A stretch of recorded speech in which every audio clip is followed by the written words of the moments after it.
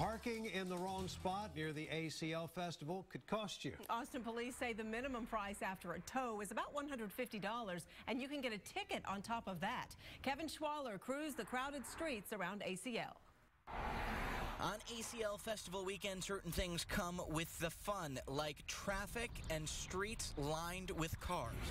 Officers are out, signs tell drivers to stay away from neighborhoods or private lots. It's a little hard to sleep at night with people coming back to their cars in the wee hours and forgetting that they're actual residents in the homes that they're outside of. But it's part of the price that we pay for living so close to such great events. Neighbors we spoke with seem used to it by now and not to mind too much. They enjoy the festival as well. We're just a few blocks from the park, so inevitably people are going to park on these streets, but you know, it's fine. It gets pretty congested, but all in all, it's community building. Still, APD's had to hand out about 400 tickets so far and also have some cars towed. This is the first year that we've actually had enough parking signs, no parking signs put up throughout the neighborhood.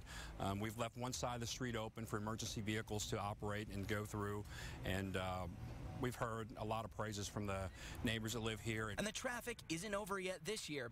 Next weekend also promises to bring crowds to Zilker Park. We're going to go the second weekend. Hopefully there won't be as many people there. Kevin Schwaller, KXAN News. APD estimates it's had about 30 cars towed so far this weekend.